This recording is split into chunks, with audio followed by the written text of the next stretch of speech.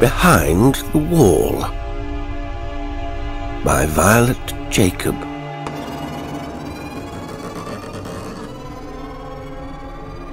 Friday evenings set Arthur Wickham free from the government office in which his weeks were spent. By nature he was made for an active life, but circumstances had headed him off his natural path and tethered him to London.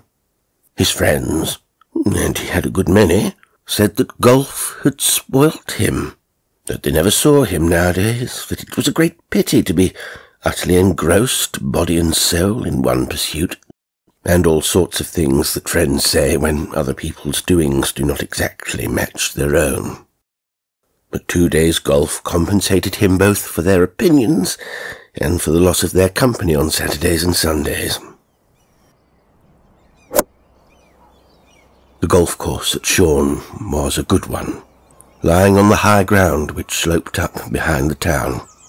The golfers could look down over the roofs of the huddled streets, for Shorn was an ancient little place, to the curving beach, beside which modern hotels and lodgings were disfiguring the sea wall. The town seemed to be drawing back in old-fashioned distinction from these second-rate attractions, to the security of the hill, from which the square tower of Shorn Church looked out towards the Romney Marshes. The golf course, tramped weakly by Wickham, had flung its chain of smooth putting greens out among the humble farmhouses and woods which lie so close to the Kentish shore, and the players could see from their elevation the chalk-scarred downs on one hand, and the sea glittering towards Dungeness on the other. Wickham liked the place better every time he came to it. He had the happy temperament which is attracted by casual sights, and the gift of loitering. So he often strolled among the walled lanes and corners, and under the Ilex Avenue, flanking the massiveness of the church, when the business of golf was over. Shorn was full of Georgian houses, and Wickham, who had a smattering of architectural knowledge, liked Georgian houses. One evening, when he had sent his clubs back to the inn in the High Street, he whistled to his Aberdeen terrier, Skittles, and man and dog went strolling up towards the church.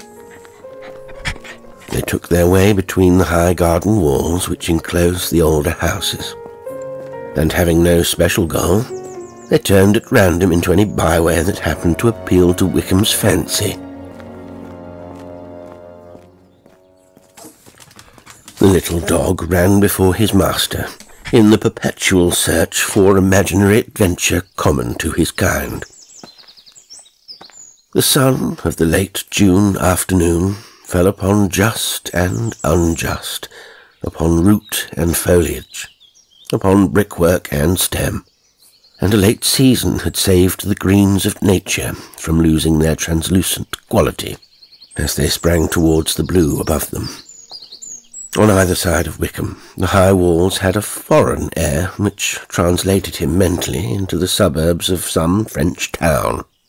The one on his left was surmounted by a trellis which dripped with a fringe of wisteria, and above this he could see the tall head of an acacia tree, which seemed to grow somewhere near the centre of the garden. To many minds, there is no more suggestive sight than that of a door in a dead wall, and the young man stopped before the wooden one, which broke the mellow expanse of masonry at his side. It was small and weather-stained, and sunk a brick's depth in the surface, and it was old enough to have gained expression, as inanimate things not in constant use will gain it with the lapse of time. The secrecy of its lock was enhanced by the absence of both handle and key. Wickham paused before it. He knew that he would like to peer through the empty keyhole, and he also knew that he would not do so. He smiled at himself as he moved away. Some paces farther on, the wisteria plant fell over the coping, down to the level of his shoulder, and he paused again to sniff at the trusses of mauve blossom with which it was loaded. As his face came in contact with the leaves, he saw that they covered a square cavity, like an unglazed window. Prejudices are strange things. Though the particular assortment owned by him had forbidden him the keyhole, they were silent as he peeped between the stems. He pushed them aside with his fingers. But if he erred in his act, his punishment was swift. A few inches from his own, a pair of eyes on the inner side of the wall were set on him, with an expression which made him start back. There was no movement in them. They looked fixedly out of a pale face as absolutely still as themselves. The presence of the unknown person made no rustle behind the wisteria, and if he or she, for Wickham had no impression of sex, were annoyed by his curiosity, there was neither sound nor sign to indicate the fact. He was not sure whether the eyes were blind, and the thought made him shudder, though there could be nothing to warrant his doing so were his suspicion correct. He walked on hurriedly. Skittles was at the next corner, waiting to see which way his master would take. He turned up towards the church, losing the disagreeable feeling produced in him by the little incident, as he went along the terrace of ilex and up the steps into the churchyard. The blue sea lay beyond the town, and the crosses and monuments in their ordered rows were beginning to throw long shadows on the grass. The place was empty but for an old man who was clipping a ragged yew bush within the chain railing which encompassed an ordinary round-topped tombstone. Wickham's glance fell on the inscription as he passed it. Ellen Swaysland, born 1808, died 1865. He had never seen that surname before. He entered the great porch of the Norman church, bidding Skittles wait outside, and went to the door leading to the tower, for it had occurred to him that if he climbed it, he would be able to see into the garden with the acacia tree. Soon he was at the top of the stair, and, coming out upon the tower, he looked over the parapet. Skittles was mounting guard by his stick, and the clipping of shears came up to him from Ellen Swaysland's grave. He was above the level of the ilex trees. There was nothing to obstruct his view of the walled-in houses between himself and the High Street. He found the one he wanted at once, a narrow-windowed brick house with a steep roof and stone facings. To his surprise, it had the dead look of an uninhabited building, and the lawn was under high grass. The acacia stood where he had expected to find it, and round its trunk were the remains of a circular seat. A weed-grown path ran the whole length of the lower wall by which he had lately passed, and he could see the hole which looked out on the lane. The wisteria hung round it on the inside also. It seemed to have been trained down purposely in that spot.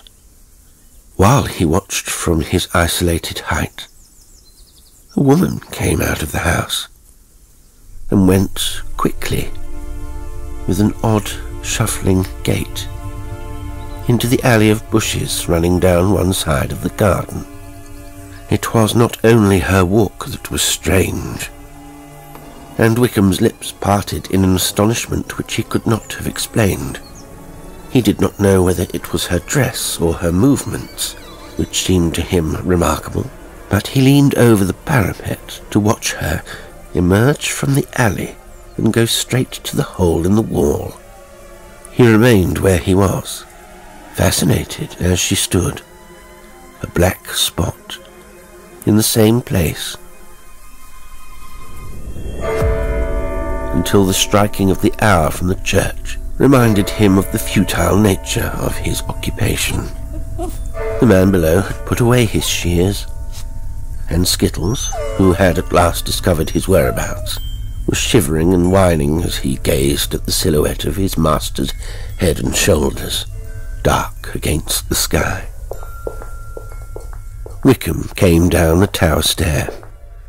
Perhaps it was his knowledge of what the woman's eyes were like that made him endow her figure with some sinister quality. He went home to his inn, not sorry to be welcomed back to the commonplace of the company of his dog and the harmless gossip of a waiter to whom he was an established acquaintance.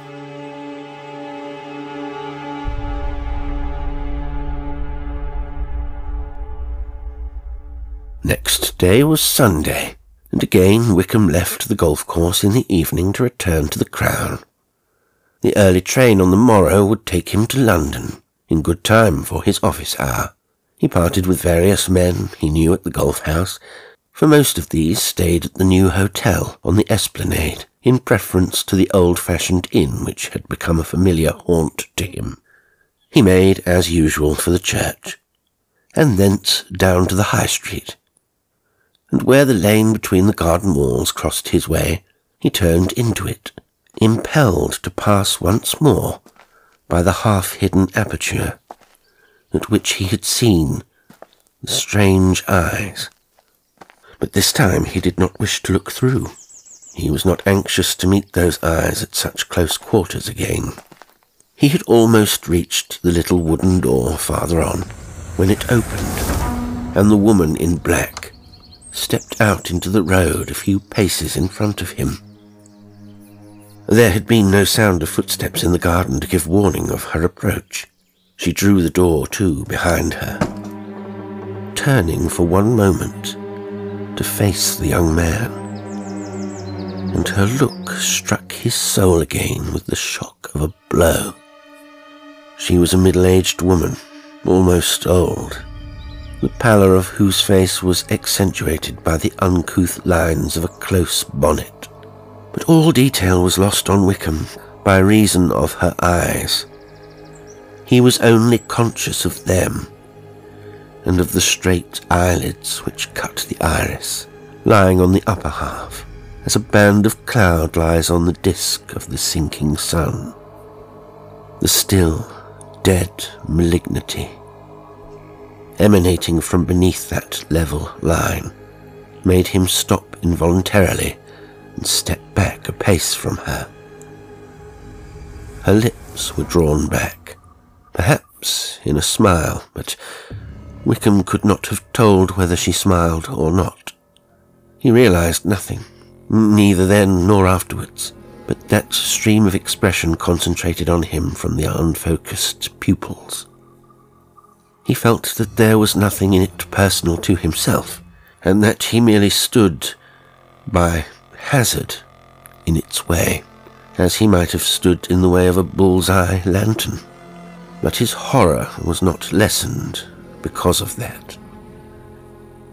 She turned away, and his wits were brought back by the fury of his dog, who had evidently been unprepared to see the figure emerge from the door. Skittles' tail was between his legs, and his growls and barking filled the lane. Wickham was so much afraid that he would pursue the retreating woman that he laid hold of his collar and did not let go till she had disappeared round the first corner which led down to the town. He had reached the Crown before the little terrier had ceased to whine and protest. Skittles stopped, looking behind him at intervals the whole way down the High Street.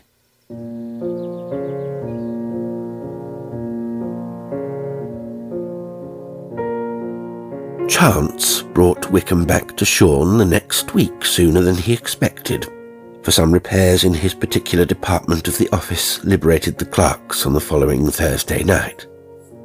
Friday morning found him once more in the train with his golf clubs, and by luncheon time he was sitting at his own table in the window of the Crown dining room, looking into the huddle of old houses and new shops which formed the narrow high street. There was more movement going on than he ever remembered seeing in the little place, but those who caused it added nothing to the liveliness of the outlook. Some event had produced an outbreak of black-coated and tall-headed men, as a spell of summer after cold weather will produce flies from hidden corners. All moved in one direction, and all had the air of rising consciously to an occasion. The explanation could only be a funeral. "Who's being buried?" inquired Wickham of his friend, the waiter. "Mr. Swaysland, sir. Solicitor, sir," replied the man, whipping his napkin under his arm and going to the window as though he expected to see the deceased in the street. Wickham stared. "Swaysland, Swaysland," he repeated, looking through the waiter's head. Then he remembered Ellen Swaysland's tombstone, and the man with the shears clipping the yew bush on her grave as he entered the church last week. "Acquainted with the family, sir?" hazarded his companion. "No, no," said Wickham. "I only noticed the name in the churchyard. I suppose they are well-known people here."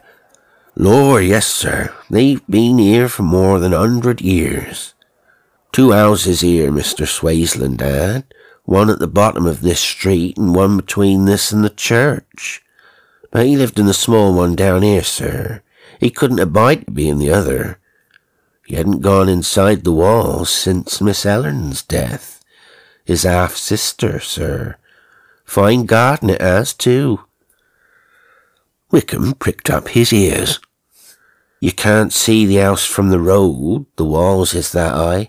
Old Mr. Swaysland, is it the one with the acacia tree in the middle?" "I'm sure I couldn't say, sir," replied the waiter, looking puzzled. Like most indoor servants, he did not know one tree from another.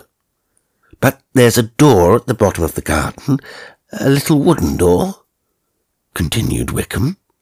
"When you turn the corner of the wall, coming this way, you go straight up to the church." "That's it, sir." The interest on Wickham's face appeared to please his companion. He came close to the table and laid his hand on the empty chair opposite to the young man. "I expect you've heard something about it," said he. "Well, I was born in this town, and I've seen Miss Ellen myself when I was a little brat of a boy. I'm a good bit older than you, sir, if I may take the liberty to say so." "Miss Ellen?" said Wickham. "I know nothing about Miss Ellen. I've never even heard the name Swaysland before." The waiter dropped his voice confidentially. 20 years, sir, she lived there. She was 37 when they put her in that house, and she was 57 when they took her out of it to lay her in the churchyard." "How do you mean, put her in?" asked Wickham quickly. "Was she mad?" "Ah, that's what nobody knows. But old Swaysland said so, and that was good enough for the doctors and lawyers. Her being mad meant a fine bit of money to her half-brother, you see. Mr. Swaysland, that is." "And so you mean that they shut her up there?" "They did, between them," said the waiter. "Well, she never came out of them walls again. There used to be a little square hole, a little place where she could see into the road, and she used to sit there, looking out, day after day. That's when I saw her, sir, when I was a boy." Wickham had laid down his knife and fork. He leaned across the table, drinking in every word. "He never went into the house again after Miss Ellen's death, Mr. Swaysland didn't," continued the man. "I was too young to understand anything about it when it happened, but I heard enough about it when I grew older. My father's sister was a kind of nurse hereabouts, before them ladies in the white caps was invented. She's gone now, poor soul, too. And she was sent for to Miss Ellen. Well, many's the time I've heard her telling Mother about it. Mr. Swaysland come into the room the night the lady died, but he kept out of sight of the bed till the doctor thought she was going, and beckoned to him. When he come close, Miss Ellen opened her eyes, and Aunt used to say they were like the eyes of a serpent. "Richard," says she, looking up at him. Mr. Swaysland's name was Richard. "You can't keep me here any longer, for I'm going. Some day," says she, "your turn'll come, as mine's coming now. And when it does, I'll fetch you. You've kept me here for 20 years, she says, but you won't be able to keep me back. Not then. I'll come for you." And she died, with her face turned to Mr. Swaysland. "Oh, here they are now, sir," he added, looking down the street. "They're obliged to go the longest way. The horses can't get up the asphalted lanes to the church." But Wickham did not look out. He saw in his mind a stranger sight than that which occupied his companion, for he was standing again in recollection by the door in the wall. "Can you tell me exactly when Mr. Swaysland died?" he said at last. "It was very sudden," replied the waiter, who was now absorbed in the passing procession. "It was last Sunday about this time. A little earlier, perhaps." When the last carriage had gone by, he turned again to the young man. "People think of queer things sometimes," he observed apologetically. "Do you know, sir, I've wondered 2 or 3 times since last Sunday whether the poor lady kept her word." Wickham looked at him for a moment in silence. "I think she did," said he, with a curious smile. "And what's more, my dog thinks so too."